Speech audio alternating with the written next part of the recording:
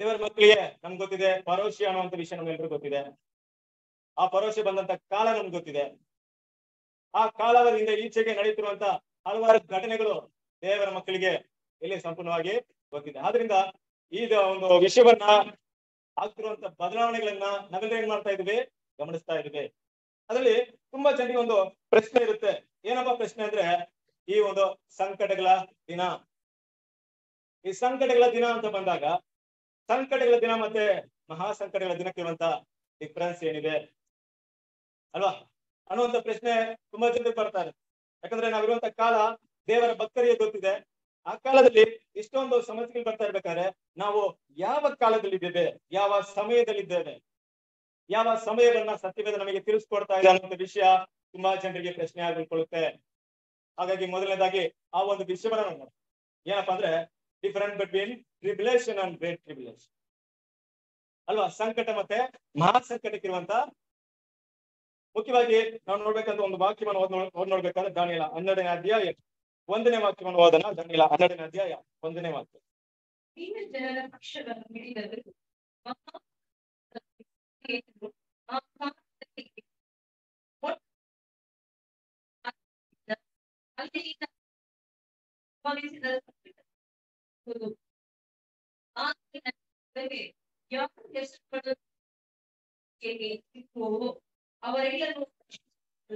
ಅಲ್ವಾ ನೋಡಿ, ಇಲ್ಲಿ ವಾಕ್ಯ ಹೇಳ ಪ್ರಕಾರವಾಗಿ ಆ ಕಾಲದಲ್ಲಿ ಜನರ ಮಕ್ಕಳಿಗೋಸ್ಕರ ನಿಲ್ಲುವ ಮಹಾಪ್ರಧಾನನಾದ ಮಿಕಾಯೇಲನು ಏಲನು ಅಲ್ವಾ. ಮೊಟ್ಟ ಮೊದಲು ಜನಾಂಗ ಉಂಟಾದ್ರಿಂದ ಇಂದಿನವರೆಗೂ ಸಂಭವಿಸದಂತ ಸಂಕಟವು ಸಂಭವಿಸುವುದು. ಇಲ್ಲಿ ಮಿಗಾಯಲ್ ಅನ್ನುವಂತ ವಿಷಯ ಯಾರಂತ ನಿಮ್ಗೆ ಗೊತ್ತಿದೆ. ಹಾಗಿರ್ಬೇಕಾದ್ರೆ ಈ ಸಮಯ ಏನಂತ ಕೂಡ ನಿಮ್ಗೆ ಇಲ್ಲಿ ಒಂದು ಮಾತನ್ನ ಹೇಳ್ತಾಳೆ. ಏನಂತ ನೋಡ್ಬೇಕಾದ್ರೆ ಸಂಕಟಗಳು ಸಂಭವಿಸುವುದು. ಹಾಗಿರ್ಬೇಕಾದ್ರೆ ಮಿಗಾಯಲನು ಅಂದಾಗ ಪರೋಕ್ಷ ಅನ್ನೋ ಸಮಯ ತಗೊಂಡಾಗ ಅಲ್ಲಿ ನೀಚೆಗೆ ನಡೀತಿರುವಂತ ಘಟನೆಗಳನ್ನ ನಾವು ಗಮನದಲ್ಲಿ ಇಟ್ಟು ನೋಡಿದಾಗ ನಮ್ಗೆ ಸ್ಪಷ್ಟವಾಗಿ ಕಾಣಿಸ್ತಾ ಇದೆ. ಏನಪ್ಪಾ, ಸಂಕಟಗಳು ಭೂಮಿಯಲ್ಲಿ ಸಂಭವಿಸ್ತಾ ಇದೆ. ಹಲವಾರು ಇಕ್ಕಟ್ಟುಗಳು ಸಮಯ ನಾವೇನ್ ಮಾಡ್ತಾ ಇದೀವಿ, ಭೂಮಿಯಲ್ಲಿ ನಡೆಯೋದನ್ನ ನಾವು ಗಮನದಲ್ಲಿ ಇಟ್ಟು ನೋಡ್ತಾ ಇದೀವಿ ಅಲ್ವಾ. ನಮ್ಮ ಕಾಲದಲ್ಲಿ ನಡೆದಂತ ಯುದ್ಧಗಳಿರ್ಬೋದು, ರೋಗಗಳಿರ್ಬೋದು, ಅಲ್ಲದೆ ಪ್ರಕೃತಿ ವಿಕೋಪಗಳಿರ್ಬಹುದು, ಹಲವಾರು ವಿಷಯಗಳನ್ನ ತಗೊಂಡು ನೋಡಿದಾಗ ಹಿಂದೆಂದು ಕಾಲಕ್ಕಿಂತಲೂ ಹೆಚ್ಚಾದ ಒಂದು ದೊಡ್ಡ ಒಂದು ಎಫೆಕ್ಟ್ ಏನಾಗ್ತಿದೆ, ಭೂಮಿ ಪೂರ್ತಿ ಆವರಿಸಿರುವುದನ್ನ ನಾವು ಗಮನಿಸ್ತೇವೆ. ಹಾಗಿರ್ಬೇಕಾದ್ರೆ ದೇವ್ರ ಮಕ್ಕಳು, ಇದು ಗ್ರೇಟ್ ಟ್ರಿಬ್ಯುಲೇಷನ್, ಇದು ಮಹಾ ಸಂಕಟ ಕಾಲವಾಗಿದೆಯಾ ಅಂತ ನೋಡಿದ್ರೆ ಇಲ್ಲ, ಖಂಡಿತವಾಗ್ಲೂ ಇದು ಮಹಾ ಸಂಕಟದ ಕಾಲ ಅಲ್ಲ. ಇದು ಸಂಕಟದ ಕಾಲ ಹೌದು. ಯಾಕಂದ್ರೆ ವಾಕ್ಯವನ್ನು ಓದಿದಾಗ ಒಂದು ಸಂಕಟದ ಕಾಲ ಬರುತ್ತೆ ಅಂತ ವಾಕ್ಯ ಹೇಳುತ್ತೆ. ಆದ್ರಿಂದ ಇತಿಹಾಸವನ್ನ ನಾವು ಗಮನದಲ್ಲಿ ಇಟ್ಟು ನೋಡಿದಾಗ ಈ ಸಂಕಟಗಳು ಹೆಚ್ಚಾಗಿ ಎಲ್ಲಪ್ಪ ಇದೆ ಅಂತ ನೋಡಿದಾಗ ಆ ಪರೋಕ್ಷ ಕಾಲದ ನಂತರ ಇರುವಂತಹ ಸಮಯಗಳಲ್ಲಿ ಇಂತಹ ಸಂಕಟಗಳು ತುಂಬಾ ನಡೀತಾ ಇದೆ. ಇವಾಗ ನಮ್ಗೆ ಏನ್ ಅನಿಸ್ತಿದೆ ಅಂದ್ರೆ, ಹೌದು ಇದೇ ಮಹಾ ಸಂಕಟ ಇರ್ಬೋದು ಅಂತ ಅನಿಸ್ತಾ ಇದೆ. ಖಂಡಿತವಾಗಿಯೂ ಇದು ಮಹಾ ಸಂಕಟ ಇಲ್ಲ. ಹಾಗಿರ್ಬೇಕಾದ್ರೆ ಮಹಾ ಸಂಕಟ ಯಾವುದು, ಎಲ್ಲಿ ಬರುತ್ತೆ, ಯಾವ ಒಂದು ಸನ್ನಿವೇಶದಲ್ಲಿ ಬರುತ್ತೆ? ಯಾಕಂದ್ರೆ ಈ ಒಂದು ಸನ್ನಿವೇಶಕ್ಕೆ ಭೂಮಿ ತತ್ತರಿಸ್ತಾ ಇದೆ. ಭೂಮಿಯಲ್ಲಿರುವಂತ ಜನಾಂಗ ಇವತ್ತು ತಲ್ಲಾಡ್ತಾ ಇದ್ದಾರೆ. ಇದನ್ನ ಸಗಿಸ್ಕೊಳ್ಳಕ್ಕೆ ಅವರಿಂದ ಆಗ್ತಾ ಇಲ್ಲ. ಹಾಗಿರ್ಬೇಕಾದ್ರೆ ಇದಕ್ಕಿಂತ ಭಯಂಕರವಾಗಿರುತ್ತಾ ಮಹಾ ಸಂಕಟ? ಅದು ಹೇಗಿರುತ್ತೆ ಅನ್ನೋದು ಪ್ರಶ್ನೆ ಕೇಳಿದಾಗ ಖಂಡಿತವಾಗ್ಲೂ ಸತ್ಯವೇದ ಅದಕ್ಕೆ ನಮ್ಗೆ ಏನ್ ಮಾಡ್ತಿದೆ, ಒಂದು ಉತ್ತರವನ್ನ ಕೊಡ್ತಾ ಇದೆ. ವಾಕ್ಯವನ್ನು ಓದೋಣ. ಮತ್ತೇನ ಸುವಾರ್ತೆ 24ನೇ ಅಧ್ಯಾಯ 20ನೇ ವಚನ.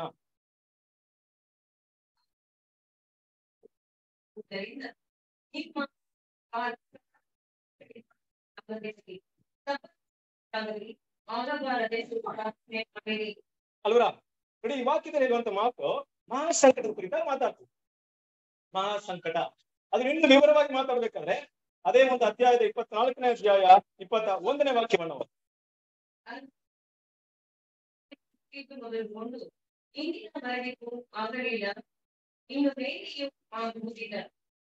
ಅಂತಹ ಸಂಕಟವು ಲೋಕ ಉಂಟಾಗಿದ್ರಿಂದ ಇಲ್ಲಿವರೆಗೂ ಆಗ್ಲಿಲ್ಲ, ಇನ್ನು ಮೇಲೂ ಆಗೋದಿಲ್ಲ ಅನ್ನುವಂತ ಒಂದು ಸಂಕಟ ಏನಾಗುತ್ತೆ, ಬರುತ್ತೆ ಅನ್ನುವಂಥ ವಿಷಯವನ್ನ ಸತ್ಯವೇದ ಹೇಳ್ತಾ ಇದೆ. ಅದು ಹೇಗಿದೆ ಅಂತ ನೀವೇನೋ ಸ್ಟಡಿ ಮಾಡ್ಬೇಕಂತ ಸಮಯ ತಕೊಂಡ್ರೆ, ಅದ್ರ ಬಗ್ಗೆ ತಿಳ್ಕೊಬೇಕು ಅಂದ್ರೆ ಖಂಡಿತವಾಗಿ ನಾನು ಕೊಟ್ಟಿರುವಂತ 1 ಅವರ್ ಸಾಕಾಗಲ್ಲ. ನನಗೆ ತುಂಬಾ ಸಮಯಗಳಿದೆ. ಆದ್ರೆ ನಿಮ್ಮ ಪ್ರಶ್ನೆ ಇರ್ಬೋದು, ಯಾಕೆ ಈ ಒಂದು ಟಾಪಿಕ್ನ ಈ ಸಮಯದಲ್ಲಿ ಮಾತಾಡ್ಬೇಕಾದ್ರೆ ಯಾವ ಪ್ರಯೋಜನ ಇದೆ? ಖಂಡಿತವಾಗ್ಲೂ ಪ್ರಯೋಜನ. ಯಾಕಂದ್ರೆ ಈ ಸಮಯಕ್ಕಿಂತ ಬೇರೊಂದು ಸಮಯ ನಮಗೆ ಸಿಗೋದಿಲ್ಲ. ಈ ಸಮಯದಲ್ಲಿ ಈ ಒಂದು ವಿಷಯ ತಿಳ್ಕೊಳ್ಳೋದು ತುಂಬಾ ಅವಶ್ಯಕವಾಗಿದೆ. ಆದ್ರೆ ಕೂಡ ಈ ಒಂದು ಸಮಯದಲ್ಲಿ ಕೆಲವೊಂದು ಮಾಹಿತಿಯನ್ನು ಮಾತ್ರ ನಾವಿಲ್ಲಿ ನೋಡ್ತೀವಿ. ದೇವರ ಚಿತ್ತವಾದ್ರೆ ದೇವರ ಮಕ್ಕಳು ಅದನ್ನ ಹುಡುಕಿ ತಿಳ್ಕೊಳ್ಳುವಂತ ಹಲವಾರು ಸತ್ಯವೇದಕ್ಕೆ ಸಂಬಂಧಪಟ್ಟಂತ ಒಂದು ಮಾಹಿತಿಗಳು ನಿಮ್ಮ ಕೈಯೆಲ್ಲ ಇದೆ ಅನ್ನುವಂಥ ವಿಷಯವನ್ನ ಇಲ್ಲಿ ನಾನು ಹೇಳಕ್ಕೆ ಏನ್ ಮಾಡ್ತಾ ಇದ್ದೀನಿ, ಇಷ್ಟಪಡ್ತಾ ಇದ್ದೀನಿ. ಹಾಗಿರ್ಬೇಕಾದ್ರೆ ಈ ಮಹಾ ಸಂಕಟ ಅನ್ನುವಂಥ ವಿಷಯ ಎಷ್ಟು ಮಟ್ಟಿಗಿದೆ ಅನ್ನುವಂತ ಸತ್ಯವೇದ ಕೆಲವೊಂದು ವಾಕ್ಯಗಳು ನಾವೇನ ಕೇಳೋದಾದ್ರೆ ನಾವು ಭಯಗ್ರಸ್ತರ ಅಂತೀವಿ, ನಾವು ಎದುರ್ಕೊಂಡ್ಬಿಡ್ತೀವಿ. ಅಷ್ಟು ಭಯಂಕರವಾದ ಮಾತುಗಳನ್ನ, ವಾಕ್ಯಗಳನ್ನ ದೇವರೇನ್ ಮಾಡಿದ್ದಾರೆ ಅಂದ್ರೆ ಈ ಒಂದು ಮಹಾ ಸಂಕಟದ ಕುರಿತಾಗಿ ಬಳಸಿದ್ದಾರೆ ಅನ್ನೋದು ವಿಷಯವನ್ನ ನಾವು ನೋಡ್ಬೋದು. ವಾಕ್ಯವನ್ನ ನಾವು ನೋಡೋಣ. ಜಕರಿಯ 8ನೇ ಅಧ್ಯಾಯ 10ನೇ ವಾಕ್ಯ.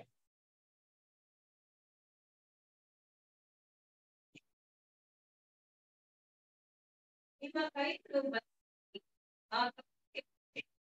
ಮನುಷ್ಯನಿಗಾಗಲಿ ಪಕ್ಷಿಗಾಗಲಿ ದುಡಿತದಿಂದ ಹೋಗಿದವರ ಬಗ್ಗೆ ಶತ್ರುಗಳ ಜೊತೆಯಿಂದ ಭಯವಿಲ್ಲ. ಮತ್ತೆ ಎಲ್ಲರನ್ನು ಪ್ರೇರೇಪಿಸುತ್ತಿದ್ದರು ಅಲ್ವಾ? ನೋಡಿ, ಒಬ್ಬರನ್ನೊಬ್ಬರು ಎದುರಿಸುವಂತೆ. ನೋಡಿ, ಇನ್ನೊಂದ್ ಕಡೆ ಏನ್ ಮಾಡ್ತಾರೆ, ಒಬ್ಬರಿಗೆ ವಿರುದ್ಧವಾಗಿ ಒಬ್ಬರ ಕೈ ಇರುವಂತೆ ನಾನು ಮಾಡ್ತೀನಿ ಅನ್ನುವಂತ ವಿಷಯವನ್ನ ಏನ್ ಮಾಡ್ತಾರೆ ದೇವರು ಸತ್ಯವೇದ ಹೇಳ್ತಾರೆ. ಯಾಕೆ ನೋಡ್ಬೇಕಾದ್ರೆ ಒಬ್ಬರಿಗೆ ವಿರುದ್ಧವಾಗಿ ಒಬ್ರು ಅಂದ್ರೆ ಒಬ್ಬರು ಕಂಡ್ರೆ ಆಗಲ್ಲ, ಒಬ್ಬರಿಗೆ ಆಗಲ್ಲ, ಅಷ್ಟು ಮಟ್ಟಿಗೆ ಹೋಗುತ್ತೆ.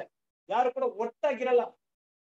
ಅಷ್ಟ್ರ ಮಟ್ಟಿಗೆ ದ್ವೇಷ ಏನಾಗುತ್ತೆ ಅಂದ್ರೆ ಇಡೀ ಭೂಮಿಯಲ್ಲಿ ಏನಾಗುತ್ತೆ, ಹೊತ್ಕೊಂಡು ಉರಿಯುತ್ತೆ ಅನ್ನೋ ವಿಷಯವನ್ನ ಸತ್ಯವೇದ ಏನ್ ಮಾಡ್ತಿದೆ, ಕೆಲವೊಂದು ಮಾಹಿತಿಗಳನ್ನ ನಮ್ಗೆ ಕೊಡ್ತಾ ಇದೆ. ಇನ್ನು ಕೆಲವೊಂದು ಮಾಹಿತಿಗಳು ನೋಡಿದಾಗ ಕೆಲವೊಂದು ವಾಕ್ಯವನ್ನ, ಅದಕ್ಕೆ ಸಂಬಂಧಪಟ್ಟಂತ ವಾಕ್ಯವನ್ನ ಓದಿ. ಏಷ್ಯಾ 34ನೇ ಅಧ್ಯಾಯ 2ನೇ ವಚನ. ಏಷ್ಯಾ 34ನೇ ಅಧ್ಯಾಯ 2ನೇ ವಚನ.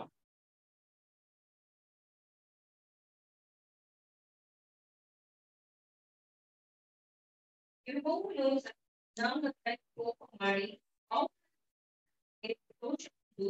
ಅವರನ್ನು ಕೊಲೆಗೆ ನಿಶ್ಚಯವಾಗಿ ಸಂಹರಿಸಿದ್ದಾನಂತೆ. ನೋಡಿದ್ರ, ಸಕಲ ಜನಾಂಗಗಳ ಮೇಲೆ ಕೋಪ ಮಾಡಿ ಅಲ್ವಾ, ಅವ್ನೇನ್ ಮಾಡಿದ್ರಂತೆ, ಅವುಗಳ ಸೈನ್ಯದ ಮೇಲೆ ರೋಷಗೊಂಡು ಅವ್ರನ್ನ ಏನ್ ಮಾಡಿದ್ರಂತೆ, ಕೊಲೆಗೆ ಇದು ಮಾಡಿದ್ದಾರೆ ಅನ್ನುವಂಥ ವಿಷಯವನ್ನ ಸ್ವಲ್ಪ ಆಲೋಚನೆ ಮಾಡ್ತಾರೆ. ನಿಮ್ಮ ಮನಸ್ಸಿಗೆ ಯಾವ ಚಿತ್ರವನ್ನು ತಂದು ನೋಡಿ, ಹೇಗಿರುತ್ತೆ. ಸಕಲ ಜನಾಂಗದ ಮೇಲೆ ದೇವ್ರ ಕೋಪ ಬಂದು ಅವನ್ನ ನಾಶ ಮಾಡ್ತಾರಂದ್ರೆ ಅದು ಹೇಗೆ ಇರುತ್ತೆ ಅನ್ನೋಂಥ ವಿಷಯವನ್ನ ಸ್ವಲ್ಪ ಯೋಚನೆ ಮಾಡಿ. ಅದು ಮಾತ್ರ ಇನ್ನು ಕೆಲವೊಂದು ವಾಕ್ಯಗಳನ್ನ ನೋಡೋಣ. ಅದಕ್ಕೆ ಸಂಬಂಧಪಟ್ಟಂತ ವಾಕ್ಯವನ್ನ ಇರೋಮ್ಯ 10ನೇ ಅಧ್ಯಾಯ 10ನೇ ವಾಕ್ಯ.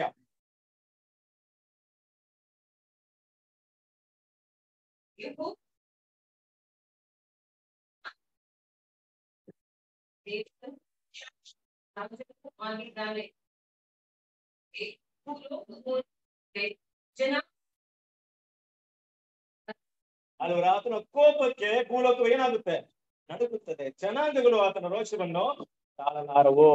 ಏನ್ ಬೇರೆ ಮಾತಲ್ಲ. ದೇವ್ರ ಮಕ್ಳಿಗೆ ಅರ್ಥ ಮಾಡ್ಕೊಬೇಕು. ದೇವ್ರು ಹೇಳಿದಂತ ವಾಕ್ಯ ಅಂದ್ಮೇಲೆ ಅದರ ಪರಿಣಾಮ ಕೂಡ ಇಲ್ಲಿ ಇರುತ್ತೆ ಅಲ್ವಾ. ಬೇರೆ ನಾವು ಯಾರೋ ಒಬ್ರು ಹೇಳುವಂತ ಡೈಲಾಗ್ ರೀತಿಯಲ್ಲಿ ಬರೆಯಲ್ಪಟ್ಟಿರುವಂತ ವಾಕ್ಯ ವಿಷಯಗಳಲ್ಲ. ಇದು ಪ್ರತಿಯೊಂದು ಕೂಡ ದೇವರ ವಾಕ್ಯ ಆಗಿರೋದ್ರಿಂದ ಇದ್ರ ಕಡೆ ನಾವೇನ್ ಮಾಡ್ಬೇಕಾಗಿದೆ, ಗಮನ ಕೊಡ್ಬೇಕಾಗಿದೆ. ಯಾಕಂದ್ರೆ ದೇವರ ಕೋಪ. ಇನ್ನೊಂದು ವಾಕ್ಯ ಓದೋಣ. ಜೆಫನ್ಯ 3ನೇ ಅಧ್ಯಾಯ 8ನೇ ವಚನ.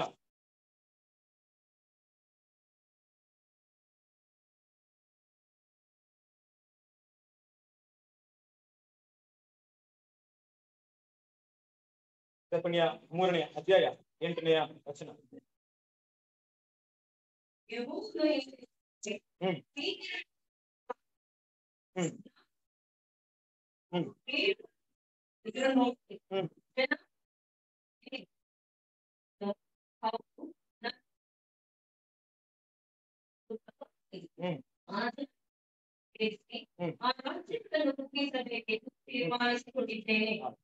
ನೋಡಿ ಅಂತಿದ್ರೆ, ನನ್ನ ಉಗ್ರ ಕೋಪವನ್ನೆಲ್ಲ ಅಲ್ವಾ, ನನ್ನ ರೌದ್ರವನ್ನೆಲ್ಲ ಎಂತಹ ಮಾತನ್ನ ಇಲ್ಲಿ ಬಳಸಿದ್ದಾರೆ ಅನ್ನೋ ವಿಷಯವನ್ನ ನೋಡಿ ಅಲ್ವಾ. ನನ್ನ ಉಗ್ರ ಕೋಪವನ್ನು, ರೌದ್ರವನ್ನು ಏನ್ ಮಾಡ್ತಾರೆ, ಜನಾಂಗಗಳನ್ನ ಹೊರಡಕ್ಕೆ ನಾನು ವೇಟ್ ಮಾಡ್ತಾ ಇದ್ದೀನಿ.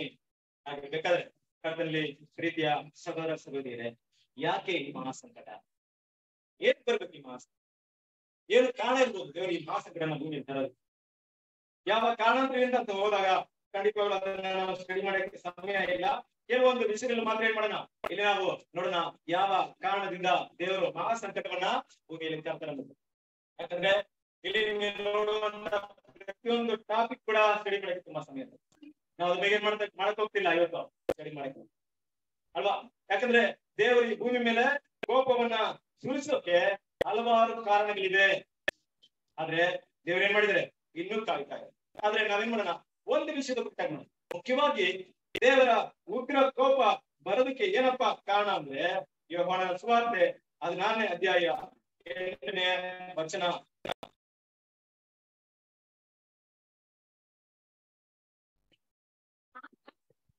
ಪಾಪ, ನೀತಿ, ನ್ಯಾಯ ತೀರ್ಪಿಗೆ ಈ ವಿಷಯಗಳಲ್ಲಿ ಲೋಕಕ್ಕೆ ಅಲ್ವಾ?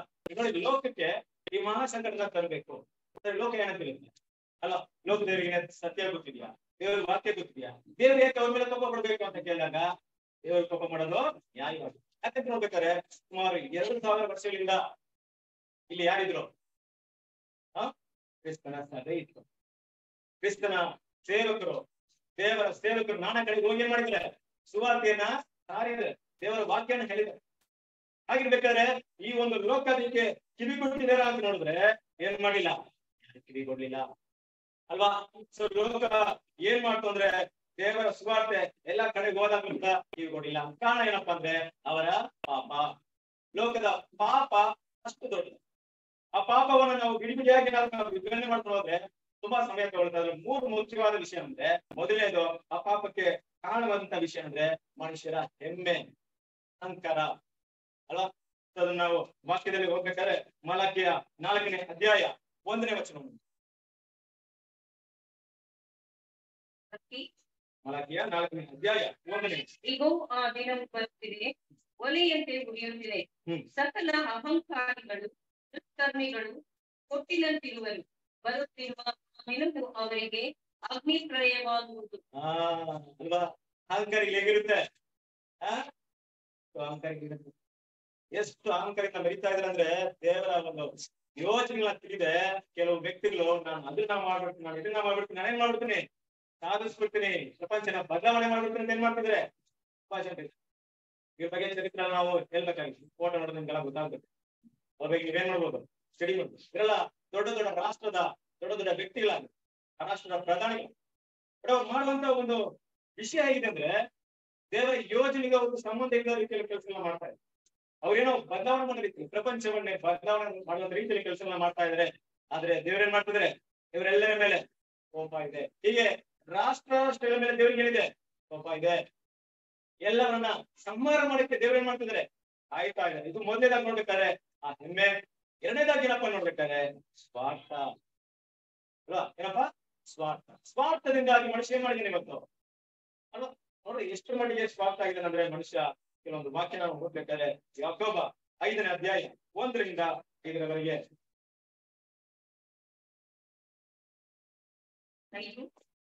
ಯಾಕೋಬ 5ನೇ ಅಧ್ಯಾಯ 1ರಿಂದ 5. ಕೇಳಿರಿ, ನಿಮಗೆ ಬರುವ ದುರ್ದಶೆಗಳಿಗಾಗಿ ಕಣ್ಣೀರಿಟ್ಟಿರಿ, ಗೋಳಾಡಿರಿ. ನಿಮ್ಮ ಧನವು ನಾಶವಾಗಿದೆ, ನಿಮ್ಮ ಬಟ್ಟೆಗಳಿಗೆ ನುಸಿ ಬಿಡಿದದೆ, ನಿಮ್ಮ ಚಿನ್ನ ಬೆಳ್ಳಿಗಳು ಮಣ್ಣು ಹಿಡಿದದೆ. ಆ ಮಣ್ಣೇ ನಿಮಗೆ ಸಾಕ್ಷಿಯಾಗಿದ್ದು ಬೆಂಕಿಯಂತೆ ನಿಮ್ಮ ಮಾಂಸವನ್ನು ನುಂಗಿ ಬಿಡುವುದು. ಅಂತ್ಯ ದಿನಗಳು ಬಂದರೂ ದ್ರವ್ಯವನ್ನು ಕೂಡಿಸಿ ಇಟ್ಟುಕೊಂಡಿದ್ದೀರಿ. ನಿಮ್ಮ ಹೊಲಗಳನ್ನು ಕೊಯ್ದವರಲ್ಲಿ ಕುಯ್ಲಿಯನ್ನು ನಿಮ್ಮ ಅನ್ಯಾಯವಾಗಿ ಹಿಡಿದಿಟ್ಟುಕೊಂಡಿದ್ದೀರಿ. ಯಾರ ಬಗ್ಗೆ ಮಾತಾಡ್ತಂದ್ರೆ ಈ ಧನಿಕರು. ಯಾರು ಈ ಧನಿಕರು ಅಂತ ಹೇಳಿದಾಗ, ಧನಿಕರು ಅಂದಾಗ ನೀವು ಯಾರು ಬೇರೆ ತಿಳ್ಕೊಂಡು, ಪ್ರಪಂಚದಲ್ಲಿ ತುಂಬಾ ಶ್ರೀಮಂತರ ಪಟ್ಟಿಗೆ ಕೆಲವೊಂದು ತಗೊಂಡಾಗ 1000 ಜನ ಬರ್ತಾರೆ. ಕೋಟಿ ಕೋಟಿ ದುಡ್ಡು ಏನಾಗಿದೆ ಹೌದು ಅಲ್ವಾ? ಆದ್ರೆ ಅವ್ರು ಹೇಗಿದ್ದಾರೆ ಅಂದ್ರೆ, ಬಡವರು ಅಂದ್ರೆ ಯಾರು ಗೊತ್ತಿಲ್ಲದ ರೀತಿಯಲ್ಲಿ ಇದ್ದಾರೆ ಅಲ್ವಾ?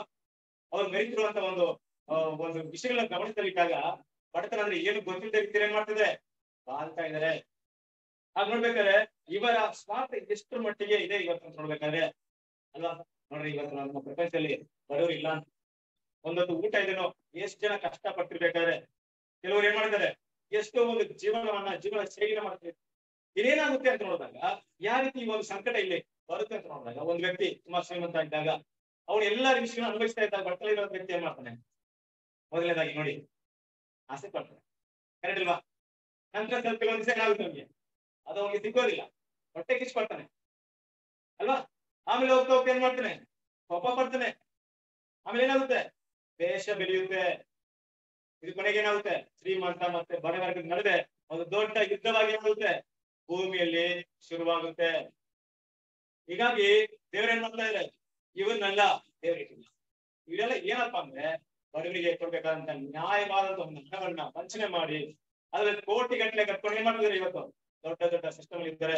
ಇದೆಲ್ಲ ಕೂಡ ನಾವು ನಮ್ಮ ಕಾಲದಲ್ಲಿ ಏನ್ ಮಾಡ್ಬೋದು, ನೋಡ್ಬೋದು. ಅದರಿಂದ ಈ ರೀತಿಯಾದಂತ ಹಲವಾರು ಅದರೊಳಗಾದ್ರೆ ಲೋಕದಲ್ಲಿರುವಂತ ದುರಾಶೆ, ಇಚ್ಛೆ ಅಂತ ಹೇಳ್ಬೋದು. ಮನುಷ್ಯನಿಗೆ ಪ್ರತಿಯೊಬ್ಬರಿಗೆ ಏನಿದೆ ಇವತ್ತು ಪ್ರತಿಯೊಬ್ಬರಿಗೆ ಆಸೆ ಇದೆ. ಪ್ರತಿಯೊಬ್ಬರು ಎಲ್ಲವನ್ನು ಅನುಭವಿಸ್ಬೇಕಂತ ಆಸೆ ಇದೆ ಅಲ್ವಾ. ಆಸೆ ಕಾರಣ ಏನಪ್ಪಾ ಅಂದ್ರೆ ನಾಲೆಜ್. ಇವತ್ತು ಟೆಕ್ನಾಲಜಿ ತುಂಬಾ ಡೆವಲಪ್ ಆಗಿ ನಾಲೆಜ್ ಏನಾಯ್ತು ಇನ್ಕ್ರೀಸ್ ಆಗೋದ್ರಿಂದ ಎಲ್ರು ಏನಾಗ್ಬೇಕು, ಎಲ್ಲ ವಿಷಯ ಬಿಟ್ಟಾಗಿ ಆಸೆ ಪಡ್ತಾ ಇದಾರೆ.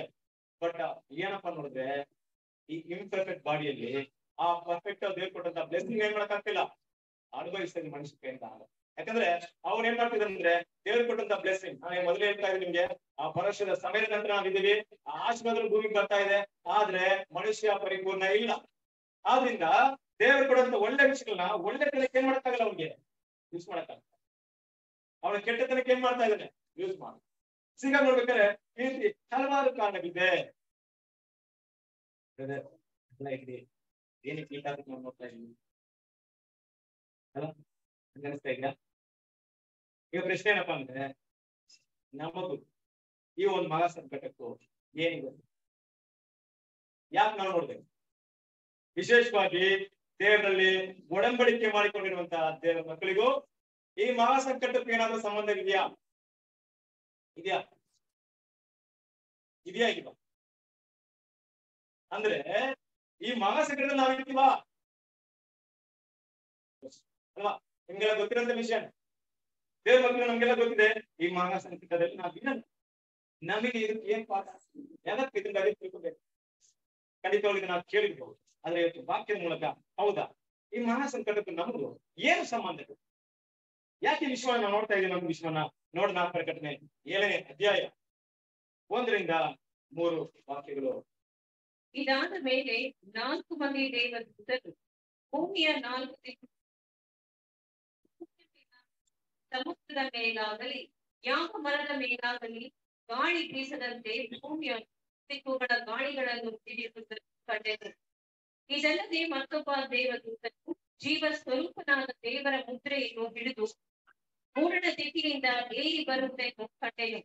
ಇವನು ಭೂಮಿಯನ್ನು ಸಮುದ್ರವನ್ನು ಕೆಡಿಸುವುದಕ್ಕೆ ಅಧಿಕಾರ ಹೊಂದಿದ 4 ಮಂದಿ ದೇವದೂತರಿಗೆ, ನಾವು ನಮ್ಮ ದೇವರ ದಾಸರಿಗೆ ಹಣೆಯ ಮೇಲೆ ಮುದ್ರೆ ಒತ್ತುವ ತನಕ ಭೂಮಿಯನ್ನು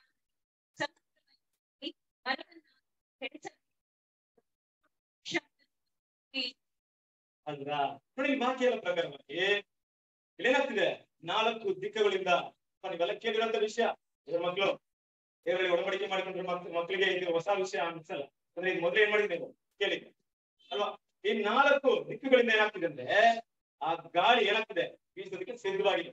ಆದ್ರೆ ಏನ್ ಮಾಡಿದ್ದಾರೆ ದೂತರು ಹಿಡಿದ್ರು. ಏನಂತಿದ್ದಾರೆ, ವೇಟ್ ಮಾಡ್ಬೇಡ್ರಿ, ವೇಟ್ ಮಾಡಿ. ಯಾಕೆಂದ್ರೆ ಪರಿಶುದ್ಧ ಮಂತ್ರ ಎಲ್ಲರ ಒಂದು ಹಣೆಯಲ್ಲಿ ಏನ್ ಮಾಡ್ಬೇಕು, ಅವರಿಗೆ ದೇವರ ಮುದ್ರೆನ. ಇದು ಯಾರಂತ ಕೂಡ ನಿಮ್ಗೆ ಗೊತ್ತಿದೆ ಅಲ್ವಾ? ಈ ಸಭೆ ಅಂತ್ಯವಾಗವರೆಗೆ ದೇವರ ಭಕ್ತರು ಓಟವನ್ನು ಓಡಿ ಮುಗಿಸುವವರೆಗೆ ಯಾವುದೇ ರೀತಿಯ ಮಹಾಸಂಕಟದ ಒಂದು ವಿಷಯ ಭೂಮಿಯಲ್ಲಿ ಬರಬಾರದು. ಯಾಕೆಂದ್ರೆ ನನ್ನ ಮಕ್ಕಳು ಏನ್ ಮಾಡ್ತಾ ಇದ್ದಾರೆ, ಓಟವನ್ನು ಓಡ್ತಾ ಇದ್ದಾರೆ. ಆಗಿರೋದ್ರಿಂದ ಯಾವುದೇ ಕಾರಣಕ್ಕೂ ಈ ಮಹಾಸಂಕಟ, ಸ್ವಲ್ಪ ಯೋಚನೆ ಮಾಡಿ. ಮಾತಿನಲ್ಲಿ ತುಂಬಾ ಪಾಯಿಂಟ್ ಇದೆ, ಆ ಪಾಯಿಂಟ್ ಮಾತ್ರಕ್ಕೆ ಟೈಮ್ ಇಲ್ಲ. ಈ 4 ದಿಕ್ಕಲ್ಲಿರುವಂತಹ ಒಂದು ಚತುರ್ದಿಕ್ಕಿರುವಂತಹ ಒಂದು ಗಾಳಿಯನ್ನು ಹಿಡಿದಿಟ್ಟಾಗ ಅದನ್ನ ದೂತರು ಬಿಟ್ರೆ ಹೇಗೆ, ಒಟ್ಟಿಗೆ ಬರುತ್ತಾ, ಒಟ್ಟಿಗೆ ಬಂದ್ರೆ ಹೇಗೆ, ಅದೇ ಮಹಾ ಸಂಕಟವಾಗಿರುತ್ತೆ. ಆದ್ರೆ ಎಲ್ಲೋ ಹಳ್ಳಿ ಇಲ್ಲೂ ಸ್ವಲ್ಪ ಸ್ವಲ್ಪ ವಿಷಯಗಳನ್ನ ಮಾತ್ರ ನೋಡ್ತಾ ಇದೀವಿ ಹೊರತು ಆ ಒಂದು ಮಹಾ ಸಂಕಟದ ವಿಷಯವನ್ನ ಏನ್ ಮಾಡ್ತಾ ಇಲ್ಲ, ನಾವು ನೋಡ್ತಾ ಇಲ್ಲ. ಕಾರಣ ಇಷ್ಟೇ, ದೇವರ ಮಕ್ಕಳು ಈ ಭೂಮಿಯಲ್ಲಿ ಏನ್ ಮಾಡ್ತಾ ಇದ್ದಾರೆ, ಓಟವನ್ನ ಓಡ್ತಾ ಇದ್ದಾರೆ. ಅವರು ದೇವರಿಗೋಸ್ಕರ ಸಾಕ್ಷಿಯಾಗಿ ತಮ್ಮ ಜೀವನವನ್ನ ಮುಗಿಸುವುದಕ್ಕೆ ಸಮಯಾವಕಾಶಗಳು ಬೇಕಾಗಿದೆ. ಆದ್ರಿಂದ ದೇವರೇನ್ ಮಾಡಿದ್ರೆ ಈ ಒಂದು ಗಾಳಿಯನ್ನ ಹಾಗೆ ಹೀಗೆ ನಮ್ಮ ತುಂಬಾ ಒಂದು ಮಾತುಗಳು ಏನ್ ಮಾಡಿದ್ರೆ ಇಲ್ಲಿ ತಿಳಿಸಿದ್ದಾರೆ. ನೋಡ್ಬೇಕಾದ್ರೆ ಈ 4 ಗಾಳಿ ಎಷ್ಟು ಮಟ್ಟಿಗೆ ಒಂದು ಪ್ರಪಂಚದಲ್ಲಿ ಬರುವಂತ ವಿನಾಶವನ್ನ ಸೂಚಿಸ್ತಾ ಇದೆ. ಆದ್ರೂ ಕೂಡ ದೇವರ ಮಕ್ಕಳಿಗೋಸ್ಕರ ಅದು ದೇವರನ್ನ ವೇಟಿಂಗ್ ಅಲ್ಲಿ ದೇವರಿಗೆ ಕ್ಷಣ ಮಾತ್ರ ಸಾಕು. ಗಾಳಿನ ಬಿಡಿ ಅನ್ನೋದಕ್ಕೆ ಏನ್ ಮಾಡ್ತು ದೇವರಿಗೆ ಕ್ಷಣ ಸಮಯ ಅಲ್ವಾ, ಸೆಕೆಂಡ್. ಆದ್ರೂ ಕೂಡ ದೇವರ ಗಮನ ಯಾರ ಮೇಲಿದೆ ಅಂತ. ನಿಜವಾದ ದೇವರ ಮಕ್ಕಳು ಭೂಮಿಲಿ ಏನ್ ಮಾಡ್ತಾ ಇದ್ದಾರೆ ಅಲ್ವಾ, ದೇವರಿಗೋಸ್ಕರ ಅವ್ರು ಜೀವಿಸ್ತಾರೆ, ಅವ್ರಿಗೆ ಸಮಯಗಳಿದೆ. ಹಾಗಾಗಿ ದೇವರು ಹಿಡಿದಿಟ್ಟಿದ್ಮೇಲೆ ಯಾರಿಗೋಸ್ಕರ, ದೇವರ ಮಕ್ಕಳಿಗೋಸ್ಕರ. ನಿಜವಾಗ್ಲೂ ದೇವರಲ್ಲಿ ಅರ್ಪಣೆ ಮಾಡಿಕೊಂಡು ದೇವರಿಗೋಸ್ಕರ ಜೀವಿಸುವ ಮಕ್ಕಳಿಗೋಸ್ಕರ ದೇವರು ಏನ್ ಮಾಡಿದಾರೆ ಅಂದ್ರೆ ಈ ಒಂದು ಗಾಳಿನ ಬಿಡುವಂತ ಹಿಡಿದಿಟ್ಟಿದ್ದಾರೆ. ಒಂದು ವೇಳೆ ಹಾಗೇನಾದ್ರು ಅಲ್ವಾ ದೇವರ ಮಕ್ಕಳು ಓಟ ಓಡಿ ಮುಗಿಸಿ ಆ ನಂಬರ್ ಇದೆಯಲ್ಲ ಆ ಸಂಖ್ಯೆಯಲ್ಲಿ ಕೊನೆ ವ್ಯಕ್ತಿ ಓಟವನ್ನ ಓಡಿ ಮುಗಿಸಿದ ನೆಕ್ಸ್ಟ್ ಸೆಕೆಂಡ್ ಎಲ್ಲ ಸ್ಟಾರ್ಟ್. ಏನಕ್ಕೆ ವೇಟ್ ಮಾಡ್ತಾ ಇದಾರೆ? Next second. ಎಲ್ಲೂ ಕೂಡ ದೇವರೇ ಮಾಡಲ್ಲ, ಸಮಯವನ್ನ ಕೊಡಲ್ಲ, ಕಾಯಲ್ಲ. ಅಷ್ಟ್ರ ಮಟ್ಟಿಗೆ ಏನಾಗ್ತಿದೆ ಮುಂದುವರಿಸ್ತಾ ಇದ್ದೀವಿ. ನಾವು ಕೆಲವೊಂದು ಎಕ್ಸಾಂಪಲ್ಸ್ ಏನಪ್ಪಾ ಅಂತ ನೋಡಿದ್ರೆ, ನೋಹನ ನಾವೇ ಬಗ್ಗೆ ನಾವೆಲ್ಲ ಓಟಿದ ತಕ್ಷಣವೇ ಏನಾಯ್ತು, ಸಮುದ್ರ ಜಲ ಏನಾಯ್ತು, ದೇವರ ಭೂಮಿಯ ನಾಶ ಮಾಡುವಂತ ಕೆಲಸ ಶುರುವಾಯಿತು. ಲೋತನು ಸೋದಮ್ ಗಮನ ಬಿಟ್ಟ ತಕ್ಷಣ ಏನಾಯ್ತು, ಸೋದಮ್ ಗಮನ ನಾಶಕ್ಕೆ ಗಂಧಕ್ಕೆ ಏನಾಯ್ತು. ಹೀಗಾಗಿ ಹಲವಾರು ವಿಷಯಗಳನ್ನ ಏನ್ ಮಾಡ್ಬೋದು ನಾವು ಸತ್ಯದಲ್ಲಿ ನಾವು ನೋಡ್ಬಹುದು. ಹಾಗಾಗಿ ಇವತ್ತು ಸಭೆ ಭೂಮಿಯಲ್ಲಿ ಹೇಗಿದೆ ಅಂದ್ರೆ, ಭೂಮಿಗೆ ಏನಾಗಿದೆ ಸಭೆ, ಭೂಮಿಗೆ ಉಪ್ಪಾಗಿದೆ ಅಲ್ವಾ. ಉಪ್ಪು ಇರೋವರೆಗೂ ಈ ಭೂಮಿಗೆ ಬೆಲೆ ಇದೆ. ದೇವರ ಮಕ್ಕಳು ಏನಾಗಿದ್ದಾರೆ, ಭೂಮಿಗೆ ಉಪ್ಪಾಗಿದ್ದಾರೆ. ವಾಕ್ಯವನ್ನು ಓದೋಣ, ಮತ್ತೇನು ಸುವಾರ್ತೆ 5ನೇ ಅಧ್ಯಾಯ 13ನೇ ವಚನ. ನೀವು ಭೂಮಿಗೆ ಉಪ್ಪಾಗಿದ್ದೀರಿ. ಉಪ್ಪು ಸಪ್ಪಗಾದರೆ ಅದಕ್ಕೆ ಇನ್ನಾದ್ದರಿಂದ ಉಪ್ಪಿನ ರುಚಿ ಬದಲಿತು. ಜನರು ಅದನ್ನು ಹೊರಕ್ಕೆ ಹಾಕಿ ತುಳಿಯುವುದಕ್ಕೆ ಯೋಗ್ಯವೇ ಹೊರತು ಮತ್ತಾವ ಕೆಲಸಕ್ಕೂ ಬಾರದು ಅಲ್ವರ. ಉಪ್ಪು ಸಪ್ಪಗಾದ್ರೆ ಅಂದ್ರೆ ದೇವರ ಮಕ್ಕಳು ಈ ಭೂಮಿಯಲ್ಲಿ ಇಲ್ಲ ಅಂದ್ಮೇಲೆ ಈ ಭೂಮಿಗೆ ಏನಿಲ್ಲ, ಯಾವುದೇ ರೀತಿಯಲ್ಲಿ ಬೆಲೆ ಇಲ್ಲ. ಅದರಿಂದ ಈ ಭೂಮಿ ಇವತ್ತು ದೇವರ ಮಹಾ ಸಂಕಟವನ್ನ ನೋಡದೇ ಇರೋದಕ್ಕೆ ಕಾರಣ ಏನಪ್ಪಾ ಅಂದ್ರೆ, ದೇವರ ಮಕ್ಕಳು ತನ್ನ ಒಂದು ಆ ಒಂದು ಬಲಿಯ ಜೀವಿತವನ್ನ ಏನ್ ಮಾಡ್ತಾ ಇದ್ರೆ ನೆರವೇರಿಸ್ತಾ ಇದ್ರೆ. ಹಾಗಿರ್ಬೇಕಾದ್ರೆ ಒಂದು ವೇಳೆ ದೇವರ ಮಕ್ಕಳು ಈ ಓಟವನ್ನು ಮುಗಿಸ್ತಾರೆ.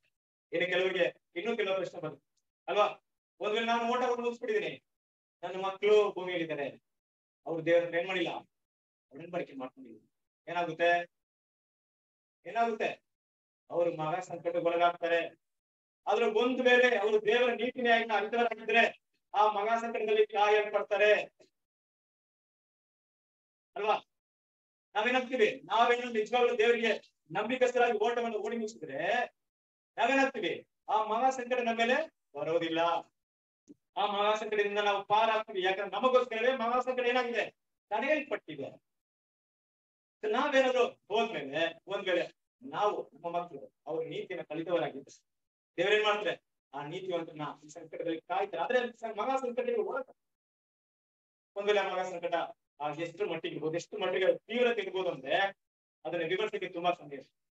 ಯಾಕಂದ್ರೆ 4 ಗಾಳಿಗಳು ಚತುರ್ದಿಕ್ಕಿನಲ್ಲಿ ಹೊಡೆದಾಗ ಇರುತ್ತೆ ನೋಡಿ. ಈಗ ಕೊರೋನಾ ಬಂತಲ್ವಾ, ಈಗ ಕೊರೋನಾ ಬಂದು ಅದೇ ಸಮಯದಲ್ಲಿ ಉಕ್ರೇನ್ ವಾರ್ ಬಂತು, ಅದೇ ಸಮಯದಲ್ಲಿ ಭೂಕಂಪ ಬಂದು, ಅದೇ ಸಮಯದಲ್ಲಿ ಬರ ಬಂದು ಅಲ್ವಾ, ಅದೇ ಸಮಯದಲ್ಲಿ ಪ್ರಕೃತಿ ವಿಕೋಪ ಬಂದು, ಎಲ್ಲ ಒಟ್ಟಿಗೆ ಬಂದ್ರೆ ಅನಾರ್ಕಿ ಅಂದ್ರೆ ಅರಾಜಕತೆಗಳು ಅದೇ ಟೈಮಲ್ಲಿ ಬಂದಾಗ ಹೇಗಿರುತ್ತೆ, ಸರಿಯಾಗುತ್ತಾ? ಹಾಗೆ ತೀವ್ರ ಮಾತಾಡ್ಬೇಕಾದ್ರೆ ಇದು ಒಂದು ದೇಶಕ್ಕೆ ಸೀಮಿತವಾಗಿರಲ್ಲ, ಇಡೀ ದೇಶವನ್ನು ಅಪ್ಕೊಳ್ಳುತ್ತೆ ಮತ್ತು ತುಂಬಾ ಉನ್ನತವಾದ ರೀತಿಯಲ್ಲಿ ಇರುತ್ತೆ. ಆ ರೀತಿಯಾದ ಸಂಕಟವನ್ನ ಯಾರು ಎಲ್ಲಿ ನೋಡಿರಲ್ಲ.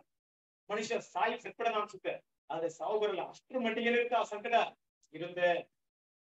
ಹಾಗಾಗಿ ಆ ಮಹಾ ಸಂಕಟಿಗೆ ಕೆಲವೇ ಕ್ಷಣಗಳು ಕಾಯುವಂತ ಒಂದು ಪರಿಸ್ಥಿತಿ ಏನಪ್ಪಾ ಅಂದ್ರೆ ದೇವ್ರ ಮಕ್ಕಳು ಈ ಭೂಮಿಯಲ್ಲಿ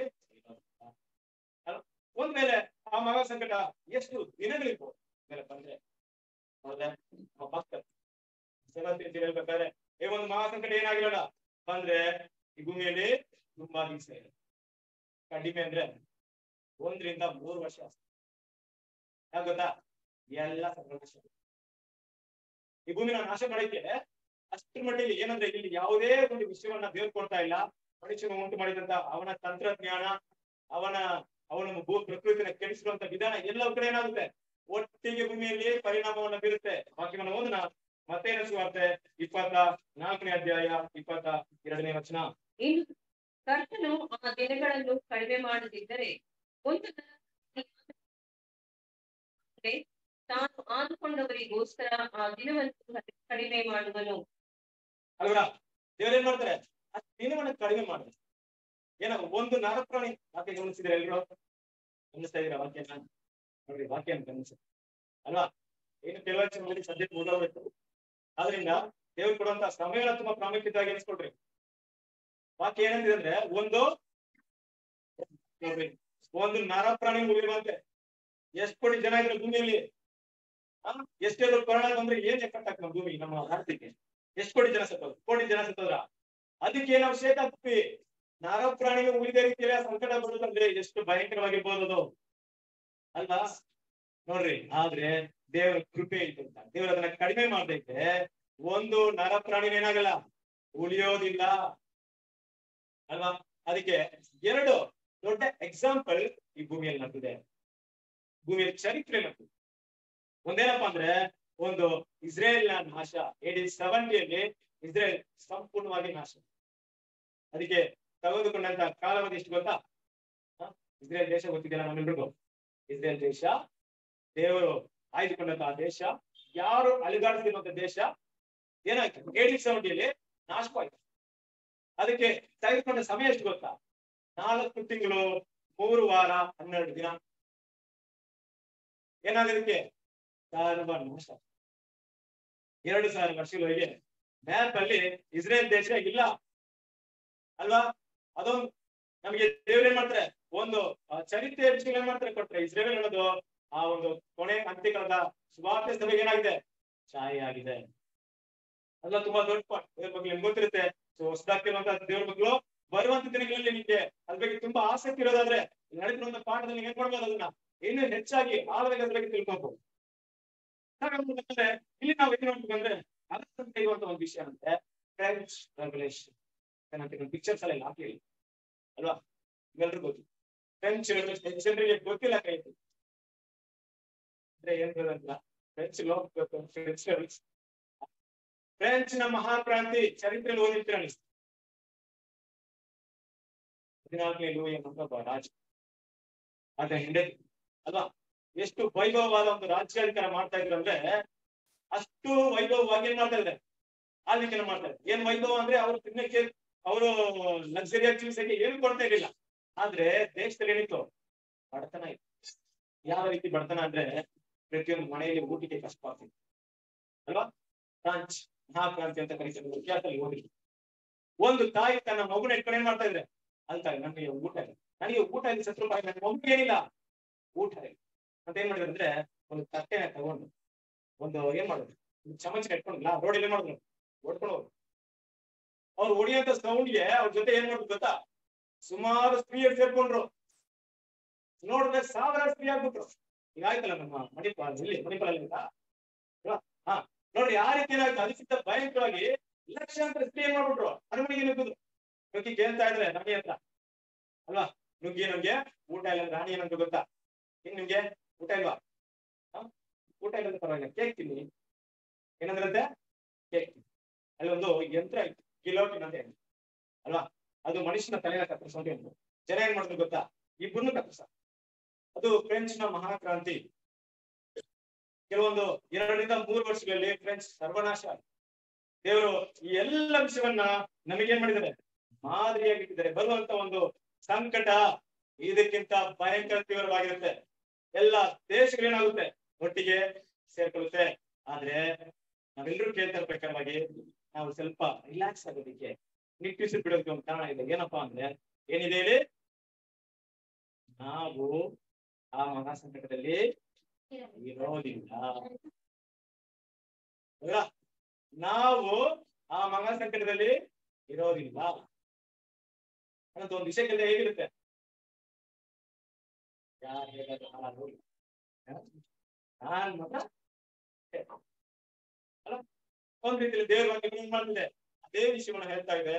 ಆದ್ರಿಂದ ಸಭೆ ಈ ಸಂಕಟದಲ್ಲಿ ಇರೋದಿಲ್ಲ. ಸಭೆ ಕೊನೆಯ ವ್ಯಕ್ತಿ, ನಿಜವಾದ ದೇವರ ಮಕ್ಕಳು ಕೊನೆಯ ವ್ಯಕ್ತಿ ಯಾರು ಓಟವನ್ನು ಓಡಿ ಮುಗಿಸ್ತಾರೋ ಆ ಕ್ಷಣದಲ್ಲಿ ಮಹಾ ಸಂಕಟ ಏನಾಗುತ್ತೆ ಭೂಮಿಯಲ್ಲಿ, ದೇವ್ರೇನ್ ಮಾಡ್ತಾರೆ, ಅನುಮತಿ ಬೀಳ್ತಾರೆ. ಆ ದೂತರಿಗೆ ಹೇಳ್ತಾರೆ, ಗಾಳಿನ ಬಿಡ್ರಿ, ಏನಾಗ್ಲಿ ಎಲ್ಲ ಕಡೆಗೆ ಚತುರ್ದಿಕ್ಕಿನಲ್ಲಿರುವಂತ ಗಾಳಿ ಏನಾಗ್ಲಿ ಒಟ್ಟಿಗೆ ಬರೆದು ಸುಂಟರ ಗಾಳಿ ಆಗ್ಲಿ, ದೇಶಗಳಿಗೆ ಏನಾಗ್ಲಿ ನುಗ್ಲಿ ಅಂತ ಏನ್ ಮಾಡ್ತಾರೆ, ದೇವರ ಆಜ್ಞೆಯನ್ನು ಕೊಡ್ತಾರೆ. ಆದ್ರೆ ದೇವರ ಮಹಾಕೃಪೆಯಿಂದ ನಾವು ಸಭೆ ಆ ಒಂದು ಮಹಾ ಸಂಕಟದಲ್ಲಿ ಇರೋದಿಲ್ಲ. ಅನ್ನೋ ಒಂದು ರೀತಿಯಲ್ಲಿ ಸ್ವಲ್ಪ ರಿಲ್ಯಾಕ್ಸ್ ಆಗಿಲ್ಲ. ಖಂಡಿತವಾಗ್ಲು ಸಭೆಗೆ ಆ ಮಹಾ ಸಂಕಟ ಇಲ್ಲ. ಆದ್ರೆ ಇನ್ನೊಂದು ಮುಖ್ಯವಾದ ವಿಷಯ ಅಂದ್ರೆ ದೇವರ ಮಕ್ಕಳು ನಾವು ಅದನ್ನ ಗಮನಿಸ್ಬೇಕು. ಈ ಪಾಠದ ಉದ್ದೇಶನೂ ಅದೇ. ಈ ತರ ಪಾಠಕ್ಕೆ ಬರ್ತಾ ಇದ್ದೀವಿ ಅಲ್ವಾ? ಇಷ್ಟೊಂದು ನೋಡಿದಂತ ವಿಷಯ ಏನು? ಈಗ ಪಾಠಕ್ಕೆ ಬರ್ತಾರೆ. ಈ ಪಾಠದ ಒಂದು ಹೆಡ್ಲೈನ್ಸ್ ಏನಿತ್ತು? ಹೆಡ್ಲೈನ್ಸ್ ನೋಡಿದ್ರ? 6 ನಿಂತ್ಕೊಳ್ಳಕ್ಕೆ ಆಗಿರೋದ್ರಿಂದ ಏನಕ್ಕಪ್ಪ ಈಗ ನಾವು ಆ ಮಹಾಸಂಕಟದಲ್ಲಿ ಇರೋದಿಲ್ಲ ಅಂದ್ಮೇಲೆ ಯಾಕೆ? ಖಂಡಿತವಾಗ್ಲು ಈಗಿನ ಒಂದು ವಿಷಯವನ್ನ ನಾವು ಕೇಳ್ಬೇಕು. ಯಾಕಂದ್ರೆ ಸತ್ಯವೇದ ಬೇರೊಂದು ವಿಷಯವನ್ನು ಕುರಿತಾಗಿ ನಮಗೆ ಮಾತಾಡ್ತಾ ಇದೆ, ಬೇರೊಂದು ವಿಷಯದ ಕುರಿತಾಗಿ ಎಚ್ಚರಿಕೆಯನ್ನ ಕೊಡ್ತಾ ಇದೆ. ಈ ಸಮಯದಲ್ಲಿ ಈ ವಿಷಯವನ್ನು ತಿಳ್ಕೊಳ್ಳೋದು ತುಂಬಾ ಮುಖ್ಯವಾಗಿರುತ್ತೆ. ಯಾಕಂದ್ರೆ ಒಡಂಬಡಿಕೆ ಮಾಡಿರುವಂತ ದೇವರ ಭಕ್ತರು, ದೇವರ ಮಕ್ಕಳು ತಮ್ಮನ್ನ ಸಿದ್ಧತೆ ಮಾಡ್ಕೊಳ್ಳೋಕೆ ಈಗ ಬರುವಂತ ಈ ಟಾಪಿಕ್ ಏನಾಗುತ್ತೆ, ತುಂಬಾ ಮುಖ್ಯವಾಗಿರುತ್ತೆ. ಅದ್ರ ಬಗ್ಗೆ ನಾವೇನ್ ಮಾಡ್ಬೇಕಾಗಿದೆ? ಗಮನವನ್ನ ಕೊಡಬೇಕಾಗಿದೆ. ಅದ್ರ ಬಗ್ಗೆ ನಾವು ತಿಳ್ಕೊಳ್ಬೇಕಾಗಿದೆ.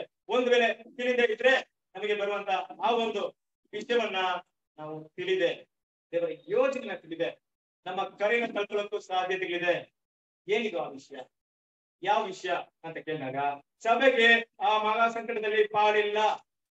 ಆದ್ರೆ ಅದಕ್ಕೆ ಮುಂಚೆ ಸಭೆಗೆ ಒಂದು ವಿಶೇಷವಾದ ಸಂಕಟವಿದೆ. ಏನಿದೆ? ಸಭೆ ಏನಾಗ್ಬೇಕು? ಒಂದು ವಿಶೇಷವಾದ ಸಂಕಟಕ್ಕೆ ಒಳಗಾಗ್ಬೇಕು ಅಂತ ಸತ್ಯವೇದ ನಮ್ಗೆ ಒಂದು ವಿಷಯಗಳನ್ನ ಅದ್ರ ಬಗ್ಗೆ ನಾವು ಸಂಕ್ಷಿಪ್ತವಾಗಿ ಹೋಗೋದಕ್ಕೆ ತುಂಬಾ ಸಮಯ ಬೇಕಾಗುತ್ತೆ. ಆದ್ರೆ 2 ಸತ್ಯವೇದಲ್ಲಿ ಬರುತ್ತೆ ಇನ್ಸಿಡೆಂಟ್ ಟೈಮ್ ಮಾಡೋಣ, ನಾವು ಆಧಾರವಾಗಿಟ್ಟು ನಾವು ನೋಡೋಣ. ಯಾವ್ದಪ್ಪ ಆ 2 ಇನ್ಸಿಡೆಂಟ್ ಅಂದ್ರೆ? ಒಂದು ಎಲಿಯ, ಇನ್ನೊಂದು ಸ್ನಾನಿಕನಾದಂತ ಯೋಹಾನನು. ಸ್ನಾನಿಕನಾದ ಯೋಹಾನನ ಕುರಿತಾಗಿ ನಾವು ಮೊದಲು ನೋಡ್ಬೇಕಾದ್ರೆ, ಸ್ನಾನಿಕನಾದಂತ ಯೋಹಾನನು ಯಾರಿಗೆ ಛಾಯೆ ಆಗಿದೆ ಅಂದ್ರೆ ಕೊನೆ ಕಾಲದಂತ ದೇವರ ಭಕ್ತರಿಗೆ, ಈ ಅಂತ್ಯ ಕಾಲದಲ್ಲಿ ಸ್ವಾರ್ಥವಿದ ಅಂತ್ಯ ಕಾಲದಲ್ಲಿ ಜೀವಿಸುವಂತ ದೇವರ ಮಕ್ಕಳಿಗೆ ಛಾಯೆ ಆಗಿದ್ರೆ ಅವ್ರೇನ್ ಮಾಡಿದ್ರು ಅಂತ ನೋಡ್ಬೇಕಾದ್ರೆ ಸತ್ಯಕ್ಕೋಸ್ಕರ ಕೊನೆ ಕ್ಷಣದವರೆಗೆ ನಿಂತ್ಕೊಂಡಿದ್ರು. ಅದಕ್ಕೋಸ್ಕರ ಅವ್ರು ಏನ್ ಮಾಡಿದ್ರು? ಸತ್ಯವನ್ನ ನೀನ್ ಹೇಳ್ತಾ ಇದ್ಯಾ, ಬಾ ನನ್ನ ಅರಮನೆಗೆ ಕುತ್ಕೋ ಅಂತ ರಾಜ ಏನ್ ಮಾಡಿದ್ರು? ಅವ್ರನ್ನ ಕರೆದು ಅವರ ಸಿಂಹಾಸನ ಪಕ್ಕದಲ್ಲಿ ಕುಂಡ್ರಿಸಿ ಅವ್ರಿಗೆ ಏನ್ ಮಾಡಿದ್ರು? ಮರ್ಯಾದೆ ಗಣತಿಯಲ್ಲಿ ಏನ್ ಮಾಡಿದ್ರು? ಎಲ್ಲವನ್ನ ಮಾಡಿದ್ರು. ಅಲ್ವಾ? ಸತ್ಯ ಹೇಳ್ಬೇಕಾದ್ರೆ ಏನಾಯ್ತು? ತಾಳೆ ಹೋಯ್ತು ಅಲ್ವಾ? ಅಂತ್ಯಕಾಲದ ಸಭೆಗೆ ಇದು ಸರಿಯಾದ ಛಾಯೆ.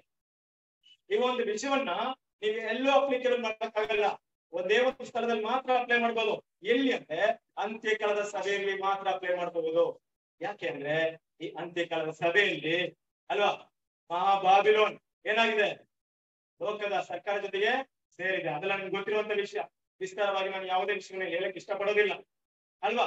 ಯಾವಾಗ ಹಾಗೆ ಸೇರುತ್ತೋ ಅದೇ ಒಂದು ಚಿತ್ರವನ್ನ ಅಲ್ಲಿ ಕೊಟ್ಟಿದ್ದಾರೆ. ಅಲ್ಲಿ ಇರೋದು ಯಾರನ್ನ ಸೂಚಿಸ್ತಾ ಇದೆ ಅಂದ್ರೆ ಸರ್ಕಾರವನ್ನು ಸೂಚಿಸ್ತಾ ಇದೆ. ಅಲ್ಲಿರುವಂತ ಇರೋದಿಲ್ಲೋ ಇರುವಂತ ಆ ಬಾಬಿಲೋನ್ ಸಿಸ್ಟಮ್ ನ ಸೂಚಿಸ್ತಾ ಇದೆ. ಅವರ ಮಗಳಿದಾರಲ್ವಾ, ಬಾಬಿಲೋನಿಗೆ ಮಗಳೊಬ್ರು ಇದಾರಲ್ವಾ, ಅದೇ ರೀತಿಯಾದಂತ ಒಂದು ಸಿಸ್ಟಮ್ ಇದೆಯಲ್ವಾ, ಅದನ್ನ ಸೂಚಿಸ್ತಾ ಇದೆ ಅಲ್ವಾ? ಸೊ ಅವ್ರು ನಾಟ್ಯ ಮಾಡ್ತಾರೆ. ನಿಮ್ಗೆಲ್ಲ ಗೊತ್ತಿರೋದು. ನಾಟ್ಯ ಮಾಡಿ ಯಾರನ್ನ ಏನ್ ಮಾಡಿದ್ರು? ನಾಟ್ಯ ಮಾಡಿದಾಗ ರಾಜ ಅವಾಗ ಮಾತು ಕೊಟ್ಟಲ್ಲ, ಏನ್ ಬೇಕಾದ್ರು ಕೊಡು, ಕೇಳು, ಏನ್ ಮಾಡ್ತೀನಿ, ಹಿಂಗೆ ಕೊಡ್ತೀನಿ. ನನ್ನ ರಾಜ್ಯದಲ್ಲಿ ಅರ್ಥ ಬೇಕಾದ್ರು ಯಾರಿಗೆ ನಿಮ್ ರಾಜ್ಯದ ಅರ್ಥ ಇನ್ನು ಬೇಕಾಗಿರೋದು ಸ್ನಾನಿಕನ ತಲೆ ಅಲ್ವಾ?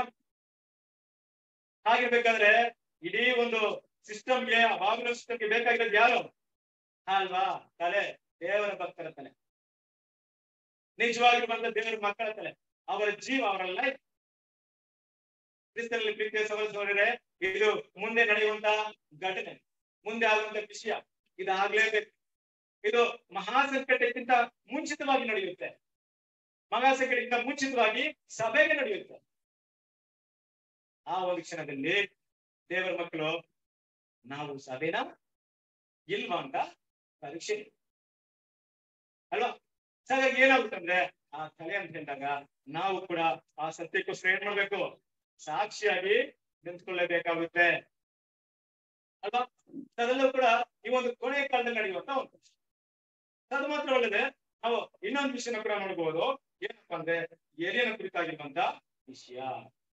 ಎಲಿ ಏನ್ ಮಾಡ್ತಾರೆ ವಾಕ್ಯ ಗೊತ್ತಿಲ್ಲ, ಗೊತ್ತಿದ್ರೆ ಹಂಗೆ 2ನೇ ಅಧ್ಯಾಯ 1ನೇ ವಾಕ್ಯ.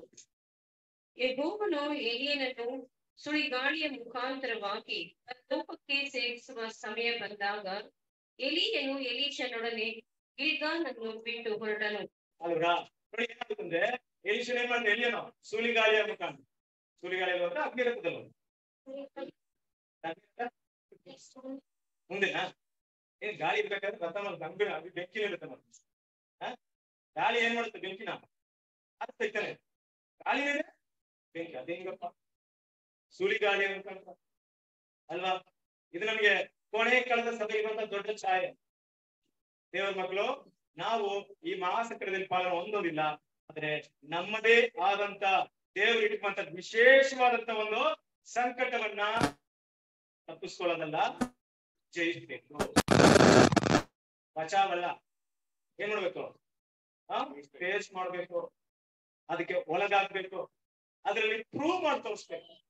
ಏನ್ ಪ್ರೂವ್ ಮಾಡ್ಬೇಕಾಗುತ್ತೆ, ಯಾಕಂದ್ರೆ ಅಲ್ಲಿವರೆಗೂ ಎಲಿಷಾ ಮತ್ತೆ ಎಲಿಯ ಒಟ್ಟಿಗಿದ್ರು, ಆದ್ರೆ ಅಗ್ನಿರಥ ಬಂದ್ಮೇಲೆ ಎಲಿಷಾ ಏನಾದ್ರು ಸಪರೇಟ್ ಆಗ್ಬಿಟ್ರು ಅಲ್ವಾ.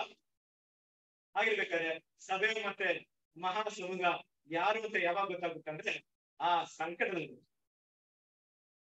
ಅಲ್ವಾ. ಅಲ್ಲಿವರೆಗೆ ಎಲ್ಲ ಒಟ್ಟಾಗಿದ್ರು ಕೂಡ ಆ ಸಂಕಟ ನಮ್ನ ಏನ್ ಮಾಡುತ್ತೆ, ನಮ್ಮನ್ನ ಡಿವೈಡ್ ಮಾಡ್ಬಿಡುತ್ತೆ. ನಾವು ಯಾರಂತ ನಮಗೆ ತೋರ್ಸ್ಕೊಟ್ಬಿಡುತ್ತೆ. ನಾವು ಎಷ್ಟರ ಮಟ್ಟಿಗೆ ಕ್ರಿಸ್ತರ ಸಾರ್ವಜನಿಕದಲ್ಲಿ ಬೆಳೀತಾ ಇದೀವಿ ಅನ್ನೋ ವಿಷಯವನ್ನ ಆ ಒಂದು ವಿಷಯ ತೋರಿಸ್ಕೊಡುತ್ತೆ. ಆದ್ರಿಂದ ಆ ಸುಳಿಗಾಳ ಅನ್ನೋದು ಸಭೆಗೆ ಇರುವಂತಹ ಕೊನೆ ಕಾಲದ ಸಂಕಟವನ್ನ ಸೂಚಿಸ್ತಾ ಇದೆ. ಆ ಬೆಂಕಿಯ ರಥ, ಬೆಂಕಿ ಅಂದ್ರೆ ನಾವು ಏನ್ ಮಾಡ್ತಿದೆ, ಏನನ್ನ ಸೂಚಿಸ್ತಾರೆ, ಬೆಂಕಿ.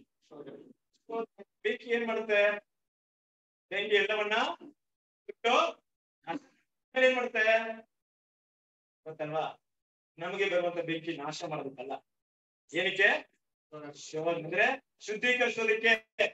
ಬೆಂಕಿಯಲ್ಲಿ ಕಟ್ಟಿಗೆ ಬಿದ್ದರೆ ಏನಾಗುತ್ತೆ, ಬೂದಿಯ. ಬೆಂಕಿಯಲ್ಲಿ ಏನಾಗುತ್ತೆ, ಬೇರೆ ಒಂದು ವಿಷಯಗಳಂದ್ರೆ ಬಂಗಾರ ಬಿದ್ದರೆ ಏನಾಗುತ್ತೆ, ಬೂದಿ ಆಗಲ್ಲ, ಬದಲಾಗಿ ಏನಾಗುತ್ತೆ.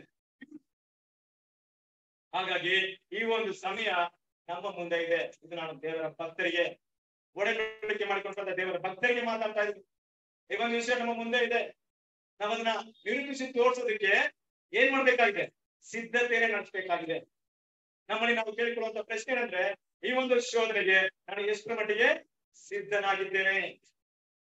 ಇಂಥ ಒಂದು ಶೋಧನೆ ಬಂದಾಗ ನಿಜವಾಗ್ಲೂ ನಾನು ಏನ್ ಮಾಡ್ತೀನಿ, ದೇವರ ಕ್ರಿಸ್ತನ ಗುಣಾಂಶಗಳನ್ನ ತೋರಿಸ್ತೇನೆ ಅನ್ನುವಂತ ನಂಬಿಕೆಯ ಭರವಸೆ ನಮ್ಮಲ್ಲಿದೆಯಾ ಅನ್ನುವಂತ ಪ್ರಶ್ನೆ ನಮಗೆ ನಾವು ಕೇಳ್ಕೊಳ್ಬೇಕಾಗಿದೆ. ಅದ್ ಮಾತ್ರವಲ್ಲ, ದೇವರ ಮಕ್ಕಳಿಗೆ ಅರ್ಥ ಮಾಡ್ಕೊಳ್ಬೇಕಾದ ವಿಷಯ ಅಂದ್ರೆ ಆ ಒಂದು ಸುಲಿಗಾಳಿಯ ಬೆಂಕಿಯಿಂದ ಅಂದ್ರೆ ಅಗ್ನಿರಥದ ಒಂದು ಸಂಕಟ ಬಂದಾಗ ಅಲ್ಲಿ ಏನಾದ್ರು ಅಂದ್ರೆ ಎಲಿಷಾ ಸತ್ತೇನ. ಇದೆಲ್ಲ ಕೂಡ ಮುಂದೆ ಬರುವಂತ ವಾಕ್ಯವನ್ನು ನೋಡೋಣ. 2-3 ವಾಕ್ಯವನ್ನು ನೋಡಿ ನಾವು ಪಾಠಗಳನ್ನ ಮುಗಿಸೋಣ. 1 ಕೊರಿಂಥದವರಿಗೆ 3ನೇ ಅಧ್ಯಾಯ 12ರಿಂದ 14 ವಾಕ್ಯಗಳು.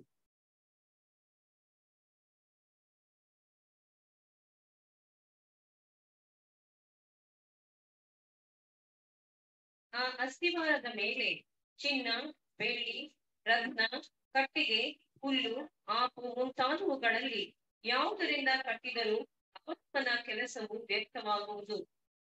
ಕರ್ತನ ದಿನವು ಕ್ರಿಸ್ತನು ಬರುವ ದಿನವು ಬೆಂಕಿಯೊಡನೆ ಉದಯವಾಗಿ ಆ ಕೆಲಸವನ್ನು ಸ್ಪಷ್ಟವಾಗಿ ತೋರಿಸುವುದು. ಅವನವನ ಕೆಲಸವೆಂಥದ್ದೋ ಆ ಬೆಂಕಿ ಶೋಧಿಸುವುದು.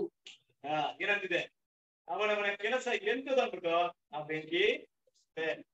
ಅದರಿಂದ ಲೋಕಕ್ಕೆ ಇರುವಂತ ನ್ಯಾಯ ತಿರುಗಿದೆ, ಸಭೆಗಿರುವಂತ ನ್ಯಾಯ ತಿರುಗಿದೆ. ಅದನ್ನು ದೇವರೇ ಮಾಡಲ್ಲ, ಒಟ್ಟಿಗೆ ಮಿಕ್ಸ್ ಮಾಡಲ್ಲ ಅಲ್ವಾ. ಬೇರೆ ಬೇರೆ ತಪ್ಪು ಮಾಡಿದವರಿಗೆ ಒಂದೇ ಶಿಕ್ಷೆ ಏನ್ ಮಾಡಲ್ಲ. ಹಾಗಾಗಿ ಲೋಕಕ್ಕೆ ದೇವರೇ ಮಾಡಿದ ಒಂದು ಸಮಯವನ್ನ ನಿಗದಿಪಡಿಸಿದ್ದಾರೆ. ಆದ್ರೆ ಅದಕ್ಕಿಂತ ಮುಂಚಿತವಾಗಿ ಸಭೆ ತನ್ನ ಯೋಗ್ಯತೆ ಏನ್ ಮಾಡ್ಬೇಕಾಗುತ್ತೆ, ನಿರೂಪಿಸಿ ತೋರಿಸ್ಬೇಕಾಗುತ್ತೆ. ಆ ಒಂದು ಕೊನೆ ಕ್ಷೇತ್ರದಲ್ಲಿ ದೇವ್ರ ಮಕ್ಕಳಿದ್ದೀವಿ. ಈ ವಾಕ್ಯದ ಪ್ರಕಾರವಾಗಿ ಏನಂತಿದ್ರೆ ನಾವೇನ್ ಮಾಡ್ತೀವಿ, ಚಿನ್ನ, ಬೆಳ್ಳಿ, ರತ್ನ, ಕಟ್ಟಿಗೆ, ಹುಲ್ಲು, ಆಪು ಮುಂತಾದ ವಸ್ತುಗಳು ಏನ್ ಮಾಡ್ತಾ ಇದೀವಿ, ಕಟ್ತಾ ಇದೀವಿ. ನಮ್ಮ ಮಾಸ್ಟರ್ ಕೂಡ ಈ ಪಾಯಿಂಟ್ ಹೇಳಿದ್ರು ಅಲ್ವಾ. ಸೊ ಇದ್ರ ಏನ್ ಮಾಡ್ತಿದ್ವಿ, ಇದನ್ನ ಕಟ್ತಾ ಇದೀವಿ. ಕಟ್ಟಬೇಕಾದ್ರೆ ಅದೇನಾಗುತ್ತೆ, ನಾನು ಕಟ್ಟಿರೋದು ಬಂಗಾರನೇ ಅಂತ ನಾನು ಹೇಳಕ್ಕಾಗುತ್ತಾ? ನಾನು ಕಟ್ಟಿರೋದು ಏನು ಬೇರೆ ಉಳ್ಳದಂತ ಕಲ್ಲಿಂದ ಕಟ್ಟಿದ್ರೆ ಅಂತ ಹೇಳಕ್ಕಾಗುತ್ತಾ? ಕಟ್ಕೊಬಹುದು. ಹೌದು ಬ್ರದರ್, ನಾನು ಒಳ್ಳೆ ಕ್ಯಾರೆಕ್ಟರ್ನ ಡೆವಲಪ್ ಮಾಡ್ತೀನಿ ಕೇಳ್ಕೊಂಡು. ಆದ್ರೆ ನಿಜಾನಕ್ಕೆ ಏನ್ ಮಾಡ್ಬೇಕು, ಏನೆಲ್ಲ ಹಾಕ್ಬೇಕು? ಬೆಂಕಿ ಎಲ್ಲ ಅಲ್ವಾ, ಬೆಂಕಿ ಇಲ್ಲದೆ ಏನಾಗಲ್ಲ ಗೊತ್ತಾಗಲ್ಲ ಅಲ್ವಾ. ಸಾಧಾರಣ ದೇವ್ರ ಏನ್ ಮಾಡ್ತಾ ಇದ್ರೆ ಆ ಬೆಂಕಿ ಅನ್ನುವಂತ ಮಾತಿದೆಯಲ್ಲ, ಅದು ಸಭೆಗಿರುವಂತ ಸಂಕಟದ ವಿಷಯವನ್ನ ಸೂಚಿಸ್ತಾ ಇದೆ, ಸಭೆಗಿರುವಂತ ಆ ಸಂಕಟದ ಸಮಯವನ್ನು ಸೂಚಿಸ್ತಾ ಇದೆ. ಆದ್ರೆ ಇಲ್ಲಿ ಗಮನಿಸಬೇಕಾದ ವಿಷಯ ಅಂದ್ರೆ ಅಲ್ವಾ, ಏನೇನು ಬೆಂಕಿ ರಥದಲ್ಲಿ ಹೋಗ್ತಾ ಇದ್ದಾರೆ, ಏನಾದ್ರು ಸುಡ್ತಾವ್ರಿಗೆ ಬೆಂಕಿ ರಥದಲ್ಲಿ ಏನ್ ದೇವ್ರೆ ಸುಟ್ಕೊಂಡ್ಬಿಟ್ರೆ ಅಂದ್ರ ಅದೇ ವಿಷಯ. ದೇವರ ಮಕ್ಕಳಿಗೆ ನಾನಾ ತರದ ಸಂಕಟ ಬಂದ್ರು ಕೂಡ ಅವರ ನಂಬಿಕೆ ಸಂಪೂರ್ಣವಾಗಿ ಯಾರ ಮೇಲಿದೆ? ದೇವರ ಮೇಲೆ. ಅವರ ಭರವಸೆ ದೇವರ ಮೇಲೆ. ಅದು ನಿಜವಾಗಿದ್ದಾಗಿದ್ರೆ ಬೆಂಕಿಯಿಂದ ಯಾವುದೇ ಸಮಸ್ಯೆ ಬರಲ್ಲ, ಶೋಧನೆಯಿಂದ ಯಾವುದೇ ಸಮಸ್ಯೆ ಬರಲ್ಲ. ಒಂದ್ ವೇಳೆ ನಮ್ಮ ನಂಬಿಕೆ ಮನುಷ್ಯರ ಮೇಲೆ ಇದ್ರೆ, ಡಾಕ್ಟರ್ ಮೇಲೆ ಇದ್ರೆ, ಹಣದ ಮೇಲೆ ಇದ್ರೆ, ಬ್ರದರ್ ಮೇಲೆ ಇದ್ರೆ, ಪಾಸ್ಟರ್ ಮೇಲೆ ಇದ್ರೆ ಏನಾಗುತ್ತೆ? ದೇವ್ರ ಮಕ್ಕಳು ನೆನ್ಪಿಟ್ಕೊಳ್ಳಿ, ನಿಮ್ಮ ನಂಬಿಕೆ ಯಾರ ಮೇಲೆ ಇರುತ್ತೆ ಬಿಟ್ಟು ಆ ಬೆಂಕಿ ಪ್ರೂವ್ ಮಾಡುತ್ತೆ. ದೇವರ ಮೇಲೆ ಇರುವಾಗ ಇನ್ನೊಬ್ರಿಗೆ ಏನಾಗಲ್ಲ, ಅದು ಯಾವುದೇ ಸಮಸ್ಯೆ. ಆ ಒಂದು ಸಮಯಕ್ಕೋಸ್ಕರ ದೇವ್ರ ಮಕ್ಕಳು ನಾವು ಕಾಯ್ತಾ ಇದ್ರಿ. ಅದರಿಂದ ಮತ್ತೊಂದು ವಾಕ್ಯವನ್ನು ಓದೋಣ. 2 ಪೇತ್ರ 3ನೇ ಅಧ್ಯಾಯ 5 minutes 10ನೇ ವಾಕ್ಯವನ್ನು ಓದಿ. ಕರ್ತನ ದಿನವು ಕಳ್ಳರು ಬರುವಂತೆ ಬರುತ್ತದೆ, ಆ ದಿನವು ಆಕಾಶಮಂಡಲವು ಮಹಾಂಶದಿಂದ. 11ನೇ ವಾಕ್ಯ. ಇವೆಲ್ಲವುಗಳು ಹೀಗೆ ಲಯವಾಗಿ ಹೋಗುವುದರಿಂದ ನೀವು ದೇವರ ದಿನದ ಪ್ರತ್ಯಕ್ಷತೆಯನ್ನು ಎದುರು ನೋಡುತ್ತಾ ಹಾರೈಸುತ್ತಾ ಎಷ್ಟೋ ಪರಿಶುದ್ಧವಾದ ನಡವಳಿಕೆಯೂ ಭಕ್ತಿಯೂ ಉಳ್ಳವರಾಗಿರಬೇಕಲ್ಲ. ಆ ದಿನದಲ್ಲಿ ಆಕಾಶ ಮಂಡಲವು ಬೆಂಕಿ ಹತ್ತಿ ಲಯವಾಗಿ ಹೋಗುವುದು, ಸೂರ್ಯ ಚಂದ್ರಗಳು ಉರಿದು ಕರಗಿ ಹೋಗುವವು. ಆದರೆ ನಾವು ದೇವರ ವಾಗ್ದಾನವನ್ನು ನಂಬಿ ನೂತನಾಕಾಶ ಮಂಡಲವನ್ನು ನೂತನ ಭೂಮಂಡಲವನ್ನು ಎದುರು ನೋಡುತ್ತಾ ಇದ್ದೇವೆ. ನೋಡ್ಬೇಕಾದ್ರೆ ಅಲ್ಲಿ 1ರ ವಾಕ್ಯದಲ್ಲಿ ಒಂದು ವಿಷಯ ಹೇಳ್ತಾರೆ, ಇನ್ನೊಂದ್ಸರಿ ಆ ವಾಕ್ಯವನ್ನು ಓದಿ. ಇವೆಲ್ಲವುಗಳು ಹೀಗೆ ಲಯವಾಗಿ ಹೋಗುವುದರಿಂದ ನೀವು ದೇವರ ದಿನದ ಪ್ರತ್ಯಕ್ಷತೆಯನ್ನು ಎದುರು ನೋಡುತ್ತಾ ಹಾರೈಸುತ್ತಾ ಎಷ್ಟೋ ಪರಿಶುದ್ಧವಾದ ನಡವಳಿಕೆಯು ಭಕ್ತಿಯು ಉಳ್ಳವರಾಗಬೇಕಲ್ಲ. ಅಲ್ವಾ, ಗಮನಿಸ್ತಾ ಇದ್ದೀರಾ? ಏನು ಅರ್ಥವಾಗದೆ ಇವ್ರು ಏನ್ ಮಾಡ್ತಾ ಇದಾರೆ? ಅದಕ್ಕೋಸ್ಕರ ತುಂಬಾ ಆಸಕ್ತರಾಗಿದ್ದಾರೆ. ಎಲ್ಲ ವಿಷಯ ಗೊತ್ತಿದ್ರು ನಾವೇ ಇದ್ದೀವಿ. ಅರ್ಥ ಮಾಡ್ಕೊಳ್ಳಿ, ಎಲ್ಲ ವಿಷಯ ಗೊತ್ತಿದೆ, ಮುಂದೆ ಬರುವಂತ ವಿಷಯ ಗೊತ್ತಿದೆ, ಸಂಕಟ ಗೊತ್ತಿದೆ, ಎಲ್ಲ ಗೊತ್ತಿದೆ. ಆದ್ರೆ ನಾವು ಕೊಡುವಂತ ಪ್ರಾಮುಖ್ಯತೆ ಮಾತ್ರ ಯಾವುದಕ್ಕೆ? ಅಲ್ಪವಾದ ಕಾರ್ಯಕ್ಕೆ ಪ್ರಾಮುಖ್ಯತೆ ಕೊಡ್ತಾ ಇದೀವಿ. ನಮಗೆ ಸಿಕ್ಕಿರುವಂತ ಅವಕಾಶ ಅನೇಕರಿಗೆ ಸಿಕ್ಲಿಲ್ಲ ಅಲ್ವಾ. ಸಾದ್ರಿಂದ ಅದಕ್ಕೆ ಹೇಳ್ತಾರೆ ಎಷ್ಟೋ ಪರಿಶುದ್ಧವೋ, ಆಮೇಲೆ ಎಷ್ಟು ಪರಿಶುದ್ಧವಾದ ನಡವಳಿಕೆಯು ಭಕ್ತಿಯು ಉಳ್ಳವರಾಗಿರ್ಬೇಕಲ್ಲ. ಎಷ್ಟೋ ಪರಿಶುದ್ಧವಾದ ನಡವಳಿಕೆಯು ಭಕ್ತಿಯು ಉಳ್ಳವರಾಗಿರ್ಬೇಕಲ್ಲ. ಏನದು ಮನುಷ್ಯರ ನೋಟಕ್ಕೆ ಅಲ್ಲ, ಅಂತರಿಂದ್ರಿಯವನ್ನು ಶೋಧಿಸುವಂತ, ಹೃದಯವನ್ನು ಶೋಧಿಸುವಂತ ದೇವರ ಮುಂದೆ ನಮ್ಮ ಮನಸಾಕ್ಷಿ, ನಮ್ಮ ಹೃದಯ ಎಷ್ಟು ಮಟ್ಟಿಗೆ ಈ ಮಾತನ್ನ ಹೇಳುತ್ತೆ? ಹೌದು, ದೇವರ ಮುಂದೆ ನಾನು ಯೋಗ್ಯತೆ ನಡ್ಕೊಳ್ತಾ ಇದ್ದೀನಿ ಅನ್ನೋ ಮಾತನ್ನ ಎಷ್ಟು ಮಟ್ಟಿಗೆ ಹೇಳುತ್ತೆ? ದೇವರ ಮಕ್ಕಳು, ಇದೆಲ್ಲವೂ ಕೂಡ ನಮಗೆ ಎಚ್ಚರಿಕೆಯಾಗಿ ಕಲಿಸುವಂತ ಪಾಠವಾಗಿದೆ. ಆದ್ರಿಂದ ದೇವರ ಮಕ್ಕಳು ನಾವ್ ಇದೇ ಅರ್ಥ ಮಾಡ್ಕೊಬೇಕಂದ್ರೆ, ನಮ್ಮ ಈ ಒಂದು ಕೊನೆ ಸಮಯದಲ್ಲಿ ದೇವರೇ ಮಾಡಲ್ಲ, ತುಂಬಾ ಹೊತ್ತ ಗಾಳಿನ ತಡೆದು ಹಿಡಿಯಲ್ಲ. ಯಾಕೆ ಅಂದ್ರೆ ಇಲ್ಲಿ ದೇವರ ಭಕ್ತರು ಅಂದಾಗ ಕೆಲವರಿಗೆ ಏನ್ ಅರ್ಥ ಆಗ್ತಿದ್ರು ಗೊತ್ತಾ? ದುಃಖವಿಲ್ಲದಷ್ಟು ಅಂತ ಅರ್ಥ ಆಗ್ತಿದೆ ಅಲ್ವಾ. ನಿಜವಾದ ಅರ್ಥ, ಸತ್ಯವನ್ನು ಅರ್ಥ ಮಾಡ್ತಾ ದೇವ್ರ ಬಗ್ಗೆ ಏನ್ ಅರ್ಥ ಆಗುತ್ತೆ? ಅದು ಲಕ್ಕ ಇಷ್ಟೇ ಅಂತ ಅರ್ಥ, ಕರೆಕ್ಟ್ ಅಲ್ವಾ? ಆಗಿರ್ಬೇಕಾದ್ರೆ ಲಕ್ಕ ಏನಾಗುತ್ತೆ? ಮುಂದಿನ ಮುಗಿಯುತ್ತಾ? ಮುಗಿಯುತ್ತಾ? ಲಕ್ಕಕ್ಕೋಸ್ಕರ ಸಮಯವನ್ನು ದೇವ್ರು ಫಿಕ್ಸ್ ಮಾಡಿದ್ದಾರೆ. ಸಮಯದಲ್ಲಿ ಲೆಕ್ಕ ಇಲ್ಲ ಅಲ್ವಾ. ಆ ಲಕ್ಕಕ್ಕೋಸ್ಕರ ಏನ್ ಮಾಡಿದ್ರೆ ಸಮಯ ಲಕ್ಕ ಮುಗಿತು. ದೇವರ ಪ್ಲಾನ್ ಏನಾಗುತ್ತೆ?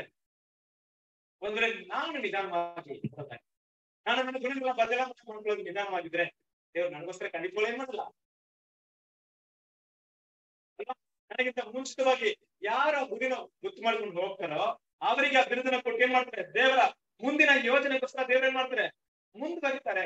ಯಾಕಂದ್ರೆ ತುಂಬಾ ದೊಡ್ಡ ಕೆಲಸ ಈ ಭೂಮಿಯಲ್ಲಿ ನಡೀಬೇಕಾಗಿದೆ. ಲೂಕ 21ನೇ ಅಧ್ಯಾಯ 26ನೇ ವಚನ. ಆಕಾಶದ ಶಕ್ತಿಗಳು ಕದಲುವುದರಿಂದ ಮನುಷ್ಯರು ಭಯ ಹಿಡಿದವರಾಗಿ ಲೋಕಕ್ಕೆ ಏನು ಬರುವುದೋ ಎಂದು ಎದುರು ನೋಡುತ್ತಾ ಪ್ರಾಣ ಹೋದವರಾಗುವರು. ಆಗ ಮನುಷ್ಯ ಕುಮಾರನು ಬರದಿದ್ದಲು ಬಹು ಮಹಿಮೆಯಿಂದಲೂ ಮೇಘದಲ್ಲಿ ಬರುವುದನ್ನು ಕಾಣುವರು. ಆದರೆ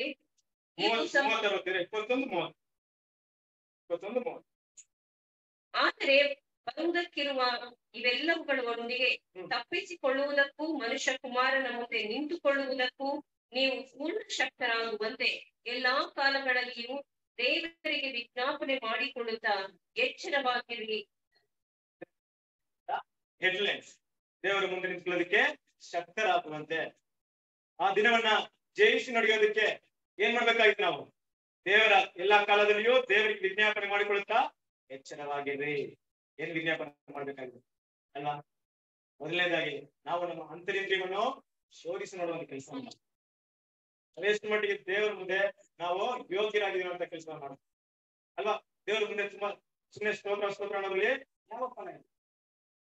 ಹಾಗಾಗಿ ದೇವರ ಮಕ್ಕಳು ಇಂಥ ಕೆಲಸವನ್ನು ನಾವು ಎಷ್ಟು ಮಟ್ಟಿಗೆ ಮಾಡ್ತಾ ಇದ್ದೀವಿ? ಯಾಕಂದ್ರೆ ದೇವರ ಮುಂದೆ ಫಲಕ್ಕೆ ಶಕ್ತರಾಗ್ಬೇಕು.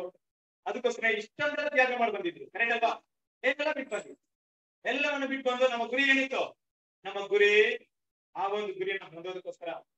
ಆದ್ರಿಂದ ದೇವರ ಮಕ್ಕಳು ಈಗ ಮಾಡ್ಬೇಕಾಗಿರೋ ಕೆಲಸ ಏನಂದ್ರೆ, ಒಂದು ಕೆಲಸವನ್ನ ನಾವು ಮಾಡೋಣ, ಒಂದು ವಾಕ್ಯವನ್ನು ಓದಿ ಈ ಪಾಠವನ್ನು ಮುಗಿಸೋಣ. ಇಲ್ಲಿ ದೇವರಿಗೆ 3ನೇ ಅಧ್ಯಾಯ 13ನೇ ವಚನ.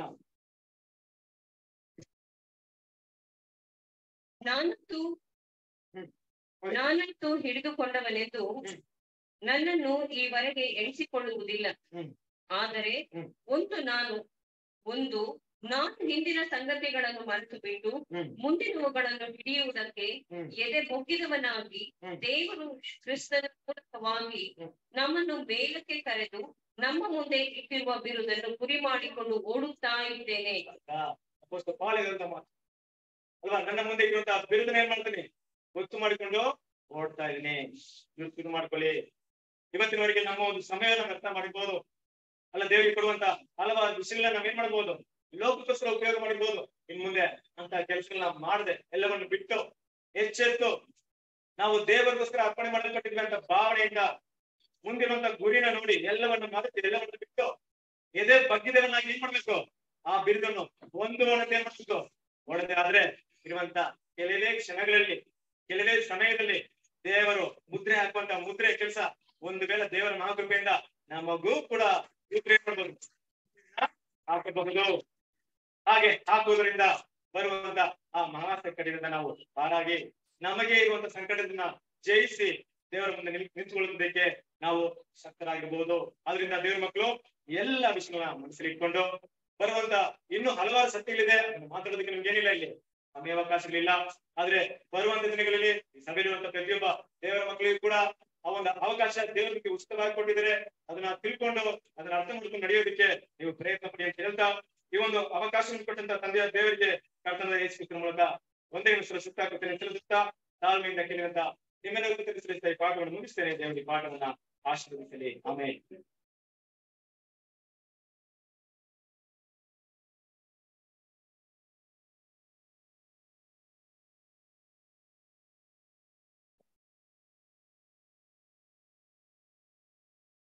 ಕ್ರಿಸ್ತನಲ್ಲಿ ಪ್ರೀತಿಯ ಸಹೋದರ ಸಹೋದರಿಯರೇ,